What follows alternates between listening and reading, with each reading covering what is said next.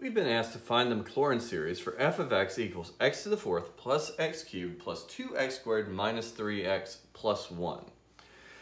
Something from the very beginning should seem odd if we think about what a Maclaurin series is. A Maclaurin series is an infinitely long polynomial generated by a function. And of course our hope is to have a Maclaurin series that converges for some of the x values, maybe all of the x values, and even better than that, we actually want them to converge to the function we started with. But for right now, let's just take a derivative and follow our procedure for finding a Maclaurin series. That procedure requires me to be able to take derivatives forever, of all orders. And nicely I can. For any polynomial, I'm going to get down here to the fourth derivative. I get 24, and that tells me that after that, I'll just get 0. And all of those derivatives exist forever and ever.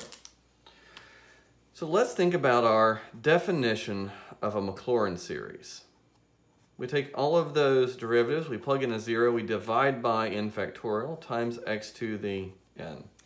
So let's use these derivatives to write out the first so many terms.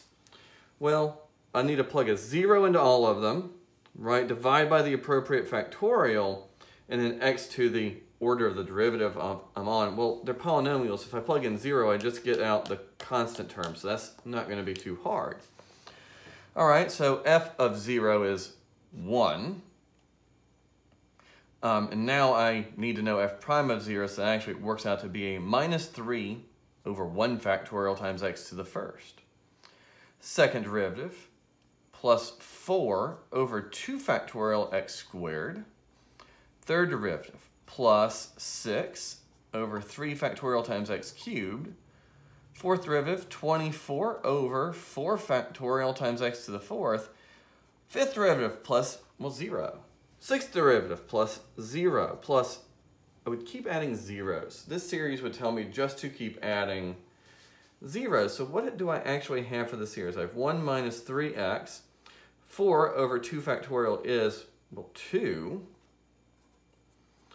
6 over 3 factorial, that's 6 over 6 is 1.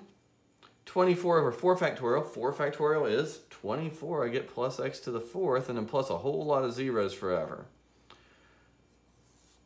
The Maclaurin series for my polynomial f is my polynomial f. Oh, that makes sense. If I want to represent a polynomial with a polynomial, I'll just use it. The Maclaurin series for this polynomial is, in fact, itself, plus a whole lot of zeros forever and ever. One neat thing to look at would be a Taylor polynomial. The first degree Taylor polynomial, that's our linearization of the function at 0. We could think of the second degree Taylor polynomial as a quadratic approximation of the function, so on and so forth. But that's it for now.